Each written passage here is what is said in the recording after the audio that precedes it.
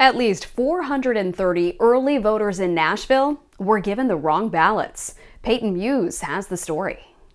After some people cast ballots in the wrong congressional district due to an error in which the county says is partially from redistricting, we go straight to the source to get more information ahead of Election Day this week. How are you all ensuring that voters are not going to be deterred from the polls based on the issues that we faced this week? Sure. I think our message is we have worked endless hours to check people's precincts to make sure that they would have access to the correct ballot before they show up on Tuesday. Roberts says there's a number of districts impacted by this, but says there's a plan in place to prevent this from happening again.